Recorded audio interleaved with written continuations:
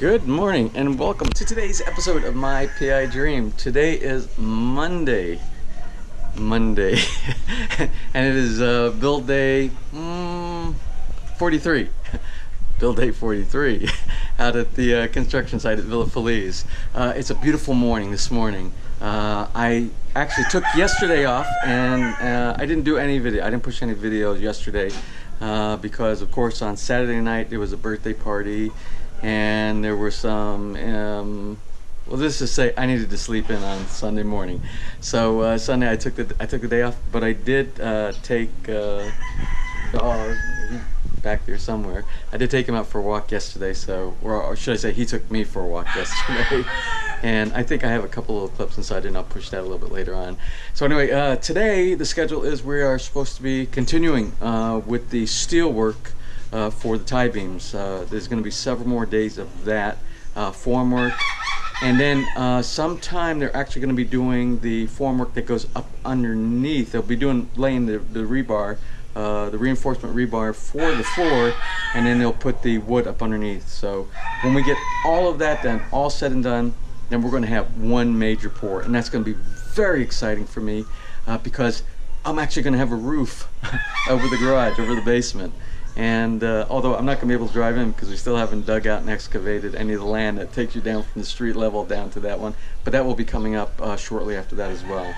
But it's very exciting days to come. So anyway, I want to get out there. I want to get started for today, and I don't know what else we're planning on doing. Probably a lot more digging is going to go on. And one day this week I need to get into town. I got to get Doggy some new treats, and I want to get a water cooler. I need some way to have more water. I'm bringing bottles of water in my little rucksack right there, and I need some way of having large amounts of water because it's starting to get so hot out there and I'm consuming a lot of water. And maybe I can actually plug it into Bahay Kubo and have some cool water out there as well. So anyway, I need to get out to the job site before the sun gets up too high here. So anyway, without further delay, let's get today's video underway.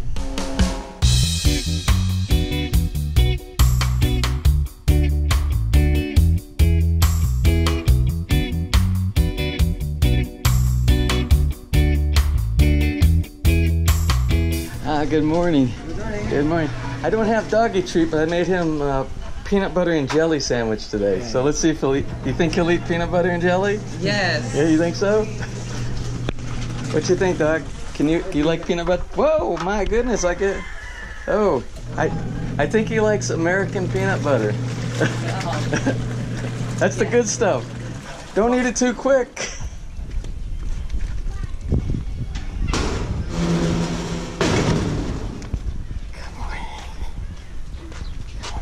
Good morning. Hi, How are you? I'm going to work. Is it grandbaby? You're Lola? Hello, Dave. Ah, good morning. Morning. How are you, Ronnie? Okay. You starting already early this morning? Yes, okay. Yeah. Morning, Roy. How are you today? Good. Tess! Good morning. How are you today? Fine. I'm so happy to see your beautiful smile this morning.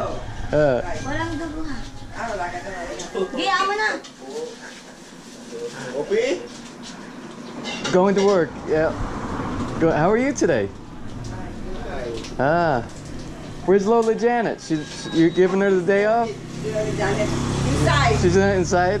So, what are you doing for dinner tonight? Chicken adobo. Chicken adobo? Okay. Fish chicken adobo. What kind of fish?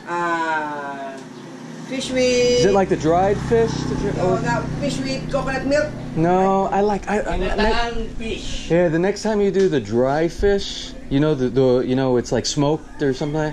I want one of those next time. Sinaing. Yeah, I like sinaing. Yeah. I have that. You want? Is it fresh? Yes. For dinner? Yes, for dinner. Okay, one of those and chicken adobo.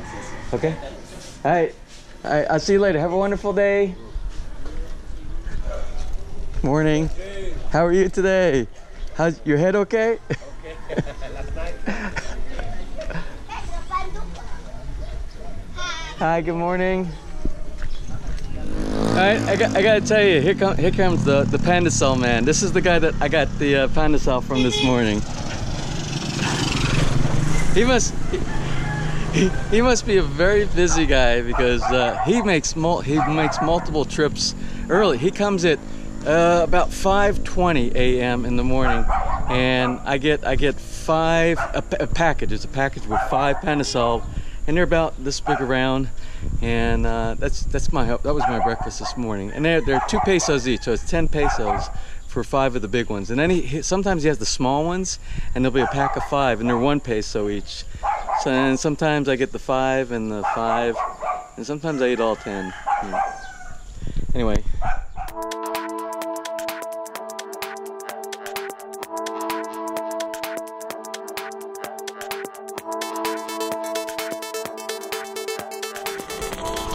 So anyway, I had a great Sunday yesterday. Took dog out for a little bit of walk. Hey,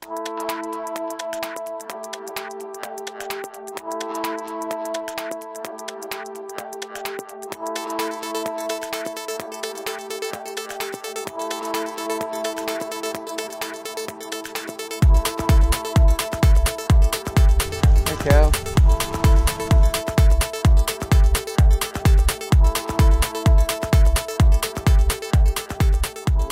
I actually went out to the site and I watered the plants, and I verified we actually have a crew that actually stays out there, and they actually did the watering. They did the watering for me to make sure that they did the watering to make sure that the watering was done on all the columns and all the concrete out there and the beams and everything. So that got taken care of. I saw it was all wet when I arrived out there, and I got to take a quick dip in the swimming pool, but the main pool out there, the pump is broken. One of the impellers or one of the devices. I spoke with one of the repairmen out there because I noticed the water looked like it hadn't been cleaned in a while. The small kiddie pool was perfectly clear, but the one on the main pool wasn't. So they're actually going to Manila, and they're going to pick up the part. So hopefully that gets done pretty soon, because I don't use the pool very often. I use it maybe like I use it on the weekends, on a Sunday. That's my Sunday break. So anyway, hopefully they get that taken care of. Morning, guys. How are you today? How are you today? Good to see you. Good to see you. Morning. Bye. Bye.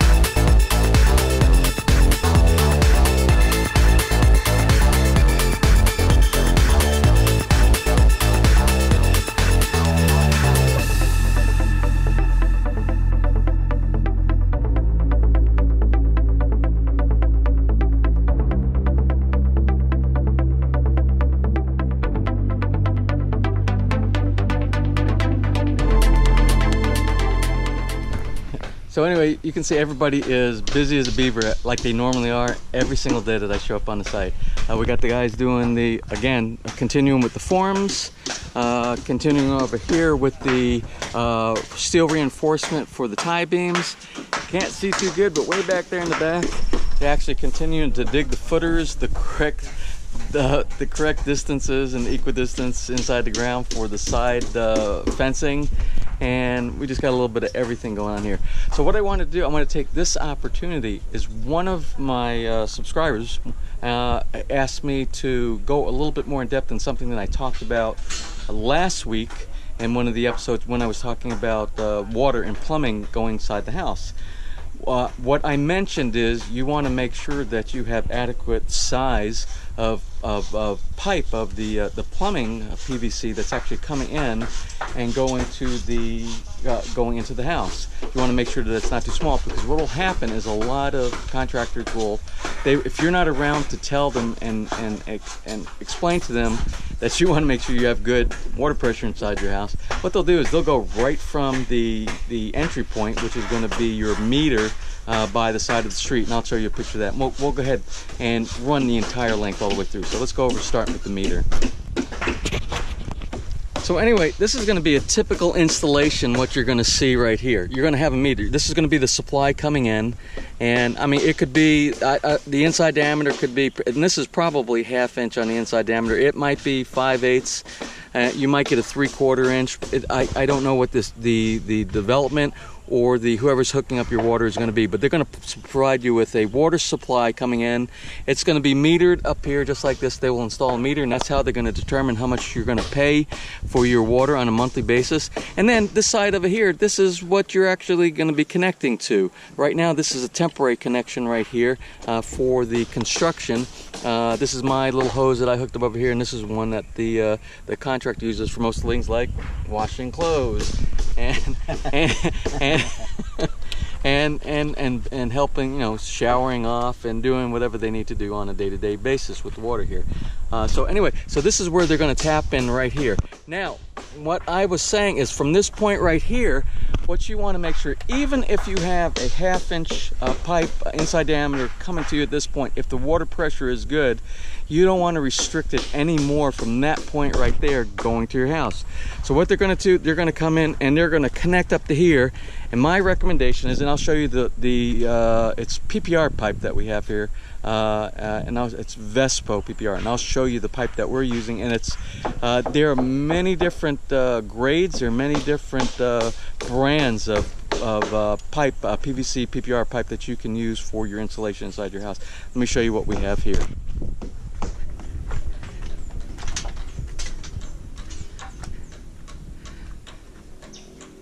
So you can see, let's see, this is Vespo. I don't know if you can see the writing on here, it's kind of hard to see, but this is Vespo, and this is going to be PPR, and it's hot water and cold water, hot and cold water. So what you're going to want to do when you're actually purchasing your PPR or your PVC, most of the time you're going to do PPR. PPR is the best because PPR it's a high quality pipe. It is also it's very strong, and it's also rated for hot and cold water. And the Vespo that I've got right here, you can see the thickness. Look at the thickness of the wall inside here.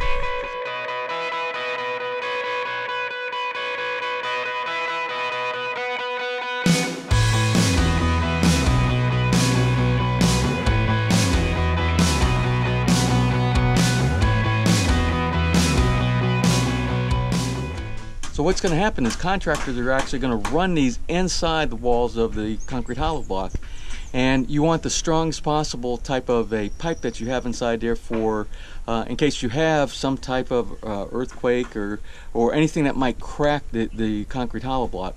Now, this is the typical method that they use when they install in the Philippines. So if you got a high quality, even if you have a little bit of shaking and things like that, if you have a high quality, you stand less of a chance of doing damage to your pipes inside your wall. If you have a cheap brand or a discount brand type of a pipe inside there, Some of the minor shakes and cracks that you might have in the wall might actually break the pipe. Then you're going to see water seeping out through the pores of your concrete hollow block inside your house. Then it's a disaster because they got to go inside. And it's all fixable because they're going to go out there, they're going to remove the area, the concrete around there, they're going to do a repair, and then they're going to pour concrete back over again, and then they're going to do the cosmetic repairs on there with the paint and things like that. So anyway, when you're actually looking, so what we have right here are two types. We're going to have a third type later on. But right now, when you measure the pipe, it's going to be by inside diameter. So this right here, the inside diameter of this pipe is 3/4 of an inch, and the inside diameter of this pipe right here is 1/2 inch. So what we're going to be doing on the house side, going into the house before it actually gets to any of the plumbing receptacles, we're going to run a standard 3/4 inch in most places inside. So that's what we're going to run inside the walls. That's what we're going to run all the way up to the actual point where they're going to be connecting the couplers going over to like the sinks and the toilets and things like that. Then we'll go to 1/2 inch there. But you can see right here we have 3/4 inch and we have 1/2 inch.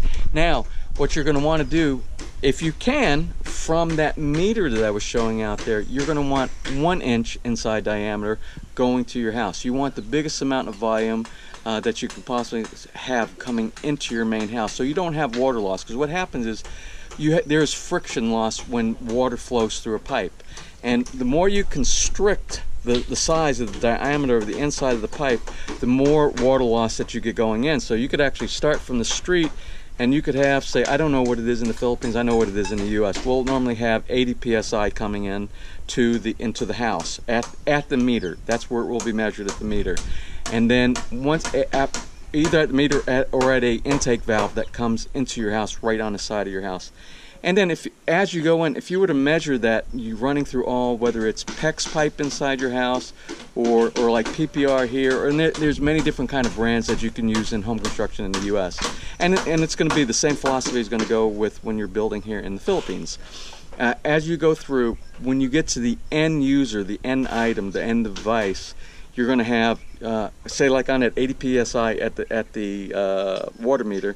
By the time you get to the device, you might have like 20 psi of pressure loss, or 25 or 30 psi or something like that. Now here in the Philippines, the pressure isn't going to be that high. I would say the pressure here, I haven't tested it yet, but I'm going to say the pressure here is probably somewhere around 30 psi. I'm just making a guess based on what I can feel for the flow coming out of the meter on my water hose out here.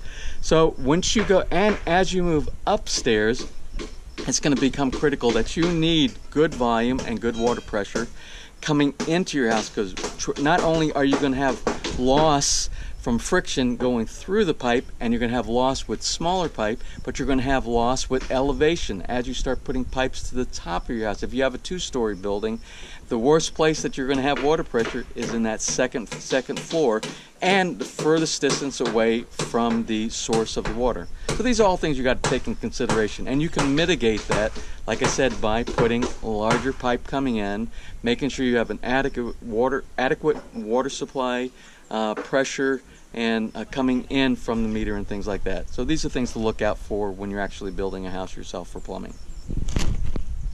Let's talk a little bit about the typical plumbing building materials that you're actually going to have when you're building your house, when your contractor is actually going out and providing you with your building material. Again, this is the PPR, and let me explain something about PPR. Another reason PPR is so much better than things like PVC when it comes to high pressure, hot water, and things like that, is the couplings that you put on here. Remember I showed you the couplings the other day? And these are all the different couplings that you're going to have inside here. You see all these? And actually this is the 1 inch. He's in preparation for the incoming. But there's your couplers, here's your elbows and things like that. When they actually make the connection to the PPR pipe, they do a thing, it's, I can't remember the exact term, it's like fusion welding. And when I say fusion welding, it's the term welding, they actually have a device that goes on there, and it looks like a clamp that goes over the PPR pipe, and it literally welds the pipe. It becomes one, and it's a very good method used for any of your plumbing that has any pressurized plumbing that's inside your house.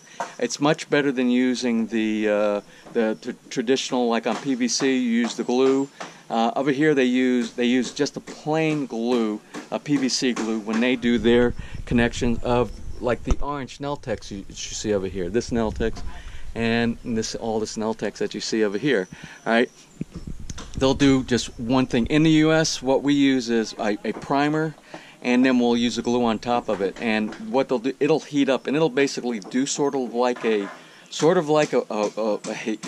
basically heats up the plastic so much it actually acts like a weld, but it's a very strong glue point. And that's what you use with irrigation pipes, and like if you're doing in the U.S., if you're doing PEX pipe, they have clamps that go on the end. You'll have couplers, and you put a clamp, and you have a device, and it's calibrated, and you clamp down a little piece of metal across it, and it's very popular these days in U.S. construction, but I'm not sure that they do that over here in the Philippines. So anyway, you have this pipe over here, and this is going to be used to run electrical cables. This will be electrical, and it's also used for like your plumbing, for your toilets, and for any of your wastewater. Any of your drainage, non-pressurized kind of things, they'll use the Neltex. But you'll use something like the Vespo right here for all your hot and cold water, anything that has pressure, anything that requires a lot of strength and integrity.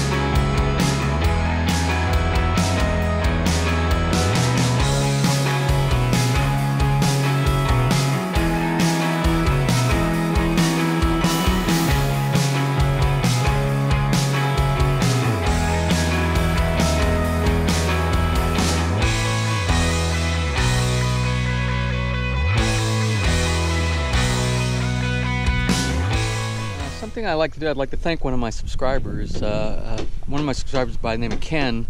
He's been sending me some offline messages, and with concern about the basement, the waterproofing of the basement section, things like that. I will tell you, I don't know everything. I know very little. Let's put it that way. When it comes to basement technology, and I appreciate all the folks who've been sending in information on suggestions and information for better ways to actually waterproof the basement. Because you know, in the Philippines, basements there are some, but it's the exception. It's not the rule over here. So anyway, what we have to do is we have to come up with a good solution for the about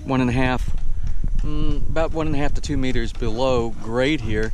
And Ken actually sent gave me a great link, and there's a supplier up in Manila, in the Manila area, and they have a product made by the company called Sika. I think Sika is out of somewhere down below the equator somewhere, and that's not Australia, it's New Zealand. I think it might be New Zealand, I'm not sure.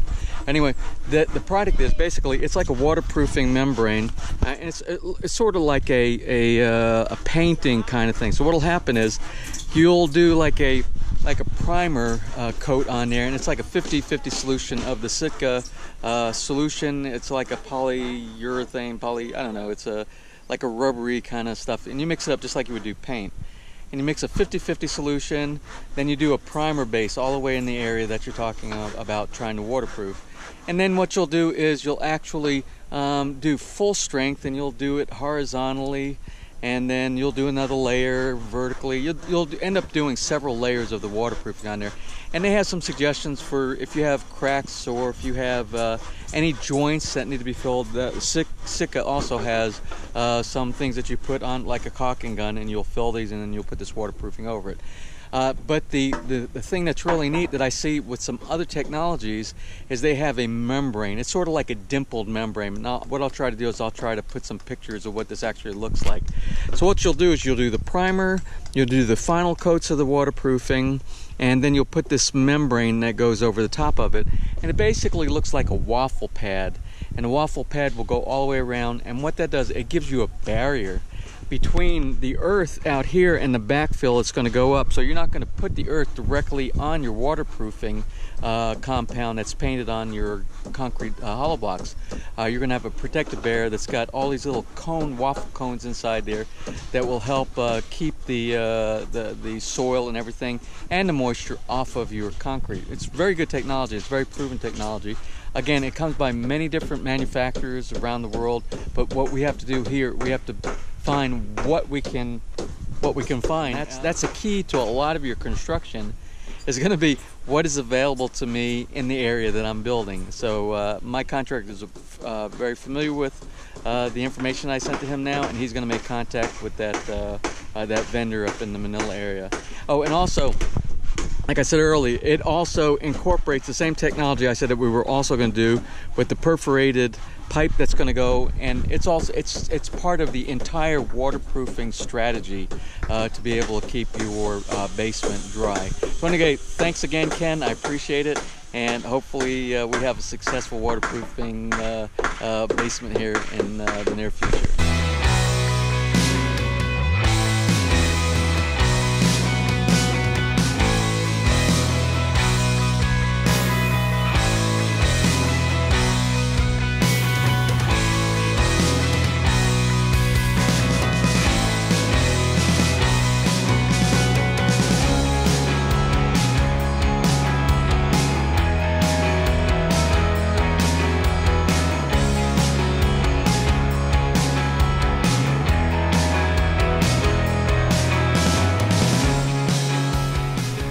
So something I want you to kind of take a look at and pay attention to is you see all these pieces of wood like these right here, all the way, they're all cut level. And remember when I was talking about they would be doing some kind of support for the floor, they're going to put plywood underneath the bottom, and of the pour, you'll have rebar, you'll have plywood underneath it, and then they'll do the pour. But they need somebody to support all of that weight, and this is part of the support structure. Is each one of these pieces of wood that are cut level, you'll see the entire matrix that they have here, and you'll see it a little bit better once we start putting plywood on there and additional support.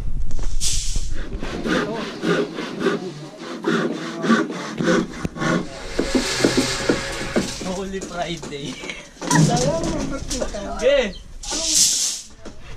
Anyway, we're receiving some more rebar, 10mm rebar, and we have another shipment coming in of 16mm rebar. We're going through rebar like crazy here. This is a big project, lots of rebar being done. But again, rebar is the structural integrity of your cement, so you got to make sure that we have a lot of good high quality rebar in here. We're also got a shipment of cement because we're out of cement, the cement mix, and you can see this. The old one is the red bags right here, and the new one is actually a different brand, which is just a little bit higher quality, a little bit more expensive. They didn't have any of the red brand available from our vendor, so my contractor decided to substitute a little bit higher quality for what we were using back here, which this is actually a high quality anyway because the compression ratio on this one is very good. So anyway, lots of good stuff, more building materials coming in, and work goes on.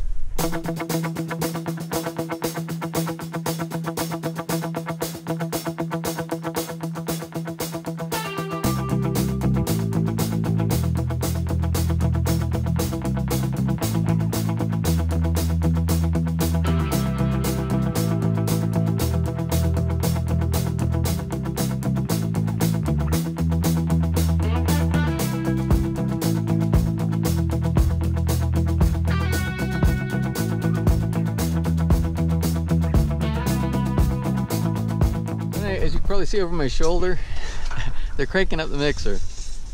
Well, I didn't think they were going to be doing any mixing today, and it's like, it's really late. It's like, ooh, let me see what time it is. Oh. It's 4:21. These guys get off at 5 o'clock. But you know what they're going to do is, I saw them pour water into the base of the columns for the back porch, and they have to have that poured because they're actually going to be running the supports, the beams that are actually going to be running to support the back porch along with the rest of the stuff. So that's probably what they're doing today. I know that's what they're doing.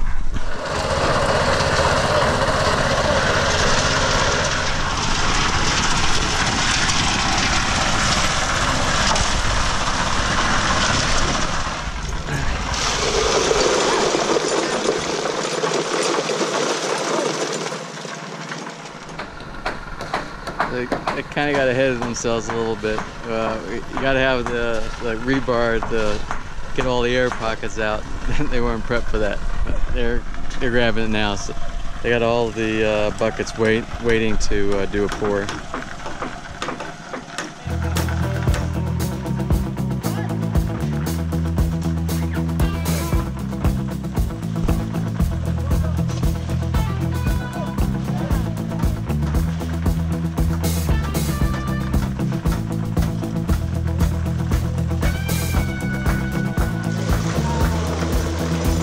They have to be real good with the vibrator bar inside there, because this is a small column, so we need to make sure that we get all of the air pockets out as much as possible, so it's a smooth, very smooth finish like we did with the rest of the columns inside the main building.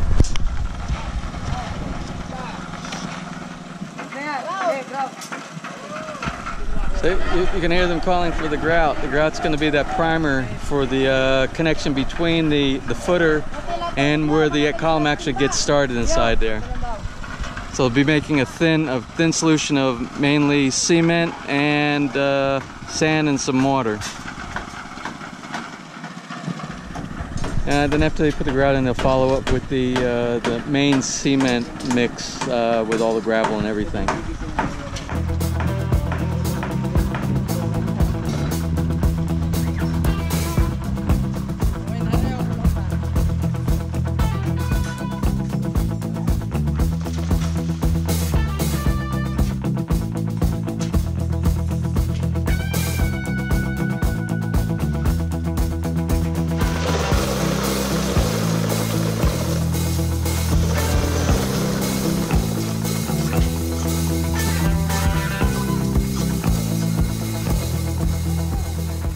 I told you I get excited anytime they do concrete. So I got a nice exciting moment for today.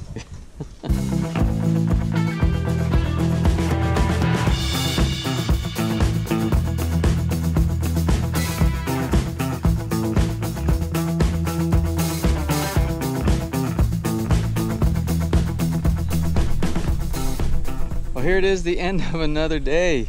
At the end of day 43 here at Villa FELIZ. We got a lot of stuff today. You can tell the difference between yesterday, or actually Saturday, and today. There's a lot more stuff going on this first floor. So they got a lot of stuff accomplished. Very good. And tomorrow, what I want to do, actually I talked a little bit about the plumbing today. Tomorrow I want to talk about, give you some tips about electrical. I sat down and had a little bit of a talk again with my builder. I have a talk with my builder every day. And we discuss what's going on now, what's going on in the future, and anything that we should be aware of. And some things came up today about electrical, and I'll bring that. I don't have enough time today to talk about it, so I will talk about that tomorrow, which is day 44. Day 44 at the construction build at Villa FELIZ. So I'm going to close out today. Oh, but before I do close out, I just want to give a warm thank you to my neighbor in the United States, Greg, and his dear wife Espy. My wife woke me up at dark 30 last night. I actually got to bed early. I got to bed about 9:30, and then I got a Skype wake-up call around 12:30 in the morning, and she's panicking because her car is not starting, and someone left one of the lights on in the car for an extended period of time and it drained the battery. But she called my neighbor, Greg and Espy, and they came over to the rescue. And again, thank you, Greg and Espy, for taking care of my Asawa. And they got the jump going and they got the vehicle running again, and she is good to go. Well, anyway, I'm going to close out today, and tomorrow is a new day. Tomorrow is day 44 in the build construction here at FELIZ. And it's going to be a lot of the same stuff here, but there's some additional things that they have to pay attention to, and we'll bring that up tomorrow. So anyway, until tomorrow, if you enjoyed today's video, please give me a thumbs up, please share, and if you have not subscribed, click on that little heart down there in the bottom right of your screen and you will get notifications when new videos post. So until tomorrow, you have a wonderful day.